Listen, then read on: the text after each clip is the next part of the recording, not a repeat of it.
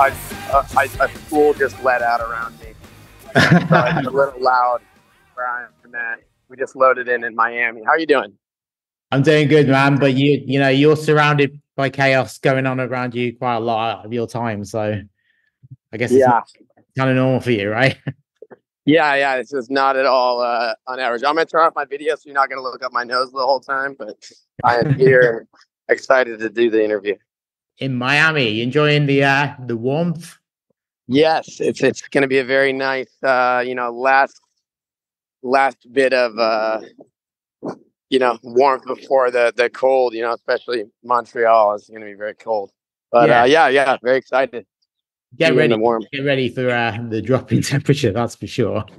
Yes. But, it's not that long since you're in Montreal. So do you get excited about coming back to places that you've been to so recently? Yeah, definitely. I mean, it's a really fun, thing to see how it compares. We get to see marginal growth in whatever ways, and so to go back to a city right after you've been there and be like, is there more or less people, and like, do people move differently, or like, are we reaching different people? It's a very fun part of touring. Yeah. So have you, like, I assume you're going back to cities that you've been to quite regularly. Like, you've been on the road like pretty consistently the last couple of years. So are you noticing that? Are you noticing the crowds kind of adjust and tweak as you go back? Yeah, definitely. It's one of the coolest parts is being like, oh, I think people are like leaning this way or that way, and they move differently than they used to, and it's very exciting and very fun to observe and kind of take note of. Yeah, recently you put out this concert on your YouTube channel from LA, which it's immense, and it's just like a whirlwind for 30 minutes, basically. People running around. There's like pretty much no time where there's somebody not diving off the stage. You're in the middle of it, looking like you've been hit by a truck, I have to say. Yeah. And then you've got the jacket on, and then the band's going for it. Like, that's obviously LA. Is that representative of what you're seeing on the road other places? Definitely. I get pretty beat up a lot of nights on tour. I got kicked in the nuts and then kicked in the teeth right afterwards, just the other night, and got tackled off the stage in Austin. And we embrace the chaos. Not that it's the ideal situation to be beat up by the audience, but we love the exchange of energy between the two, and that's what's been so fun about kind of curating our live show and trying to bring bands that also kind of harness it in a similar but different way. And like Pool Kids isn't getting beat up on stage every night, but they are making everyone jump up and down and go crazy. And Spiritual Cramp is just like such an amazing rock band, and it's just been fun to see it build into it. Like, we want to build it to a boil, and that was why we brought such amazing bands with us, was that it was like, by the time we hit stage, everyone has primed the audience so well to just explode. So what was the thinking behind putting this show out just before you go on the road? Like, is that to encourage people to come, or give an idea of what to expect, or what was the thinking? Yeah, it's propaganda. All media is propaganda, and we embrace it and try to use it to kind of have our live shows specifically reflect the way that we think our live show should look. So we've always curated very specific live clips, and we don't post other live clips because it doesn't look like the show we want to make. And so people see that and they have the expectation, this is how I move at a Militarie Gun show. And even past that, during one of our songs, we extended the bridge, and I'm like, I don't know if this is your first Militarie Gun show, but we want you to do one thing, is jump up and down and go crazy and move around like a weirdo. And we just want people to feel comfortable being weird and goofy. Like I think that the cool guy bullshit, it like doesn't serve anyone, and it's not fun, and it's not open-hearted. And so we want to like open everyone up at our shows to just like be as insane as they want to be in a way that they can't be in their normal lives. Well, you can definitely see that in that video, and I've seen you guys live. I know that's what it's like in real life too. So this concert that went out, it's about 30 minutes long. I think that's pretty much how long your sets are every night, right? No, we're playing for an hour. Are you playing longer now? Yeah. That video was from a support tour where we only could play 30. So we are at a point now where we're playing a lot closer to an hour, which is Because fun. yeah, We get to play like with dynamics where, one block of songs is about reflection and then another is about, jumping around. And then we get to play with the ebb and flow of the energy of the audience of like, all right, everyone calm the fuck down right now. This one's a soft one. And then immediately after we hit them with the crazy one so that they had that little bit of rest to get their energy back. And then we give them the business again. cool, man. Well, last time I spoke to you, which wasn't that long ago, it was last summer. I mentioned that I was starting to hear your music on like mainstream radio, for want of a better word. I'd heard it on Apple Music, and Zane Lowe had been playing it, and a few other places, Radio One, stuff like that. It seems now that's becoming more and more of a common theme. Like, how does it feel for your music to be kind of getting out there beyond the clubs and beyond, the punk kids down the front? I mean, it feels insane. It's not something that I ever thought would be the case. Like, I thought that us doing like the local club that's like 300 tickets would have been the peak of this band. I never thought that any of the rest of this stuff would happen. And we've been seeing tweets about like I turned on the radio and I heard Militarie Gun, and it's like, that's stuff that as a musician you dream about as a child, and you always hope that that's the case. But a long time ago, I let go of that idea that would ever happen for me. So it's really cool to kind of experience it at a moment when more or less I was like, I just feel grateful. I just don't know. I never expected any of this. And speaking of Zane Lowe, you've been listed on this list of 24 for 24, which is basically the people that they think are going to have an impact this year. The 24 artists. Now, most of those are going to be pop and hip hop and, people making music in their bedroom. You're one of maybe two or three actual bands on the list. Does stuff like that mean anything to you? Like, is it significant for you to be on that list? It does. I mean, it means a lot to be included by people who we respect their what they do. And specifically Zane Lowe is a very thoughtful interviewer and someone who, that's like one of the dreams is like to talk to Zane Lowe, and I got to do it already in a very condensed amount of time. But we getting the acknowledgement of people we respect has been a really gratifying part, because there's no shortage of people talking shit at the same time as getting your accolades. And so at the end of the day, most people haven't created things that I enjoy or participate in. And so when it's someone who gives you props that you like actually enjoy what they do, it really does mean a lot. At this point, your album has been out for what, like 7 or 8 months now? It kind of feels Something like that. it feels like it's been around for a lot longer than that to me already, because I've listened to it so much. For you, it must feel like it's been years since that album came out. Are you ready for the next chapter of Militarie Gun now?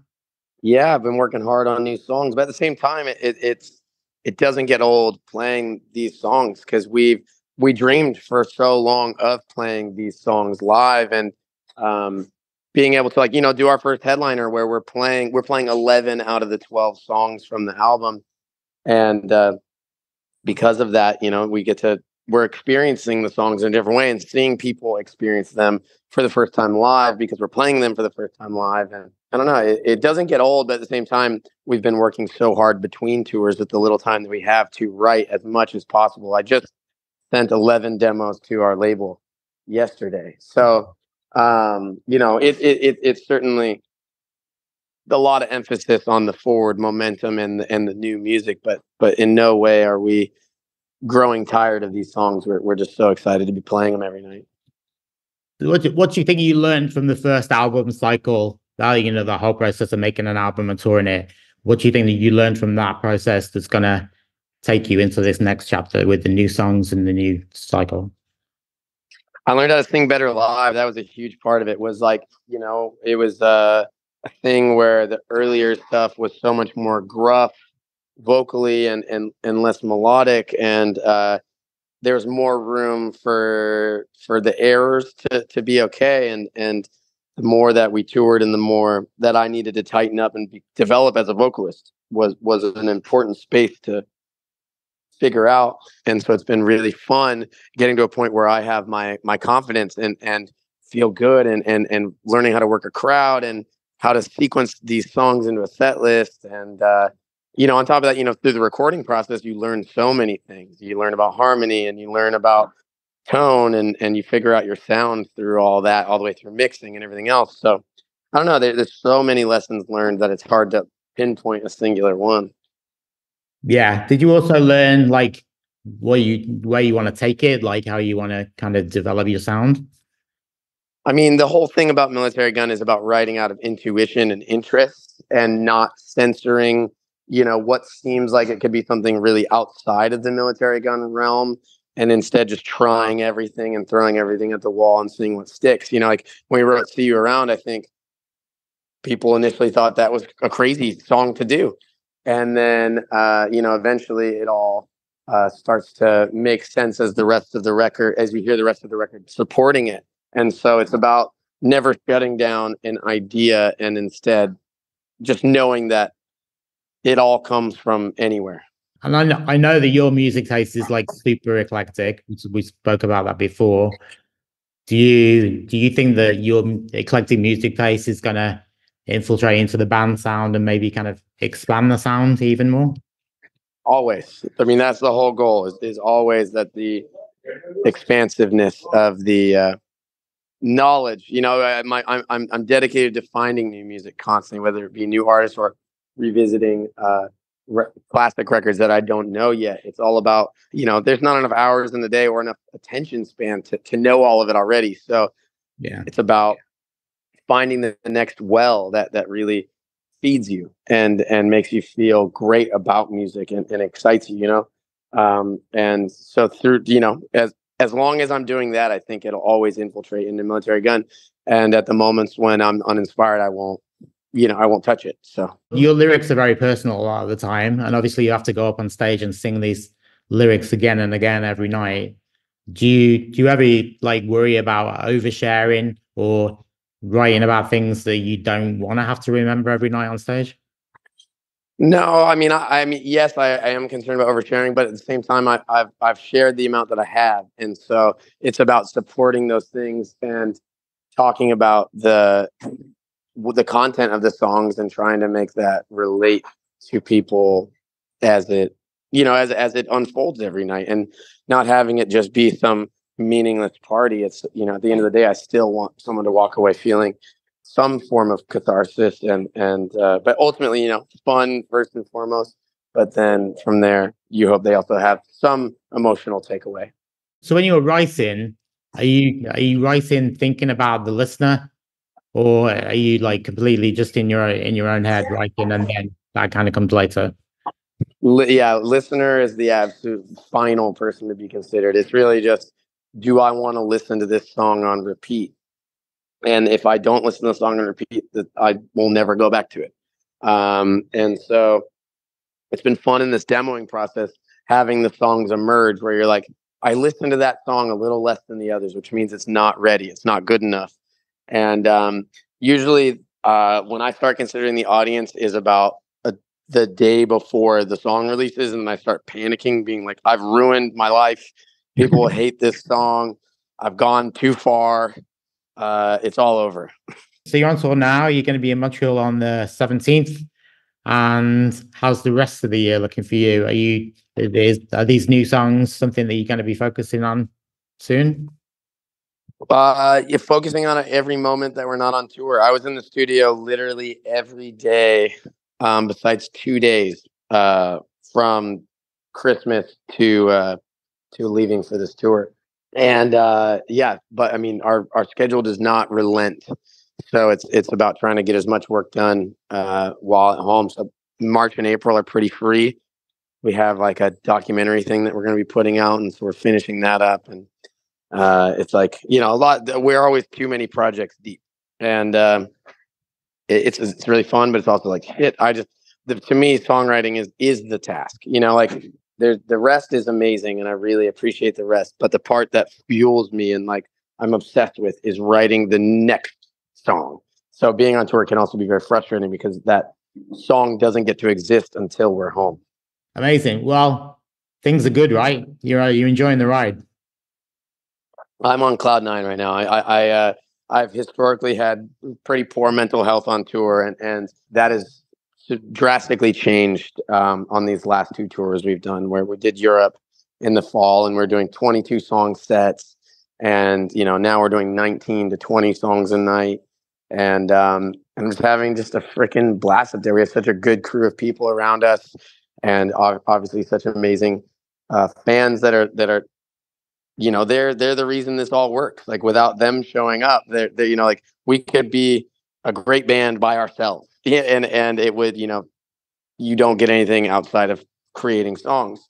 But with the audience being so amazing and going crazy and making our shows entertaining in a way outside of ourselves, like it fuels things. And without that, we I don't know where we'd be. So it's a very very cool time to be a part of Militarie Gun, and I wake up every day literally just smiling for this tour. It sounds so corny and fake, but it literally is like it's been really fun, and the bands we have with us are just so incredible. The first time I saw you was with Touche Amore in Montreal, which isn't long ago, but it seems like things have just gone like a constant trajectory since then.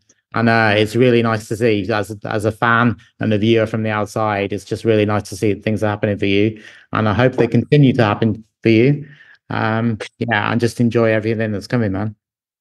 Thank you so much. It means a lot to hear, and we'll see you in Montreal. Yeah, thanks. You take care, and thanks for your time. Thanks so much. Bye. Bye.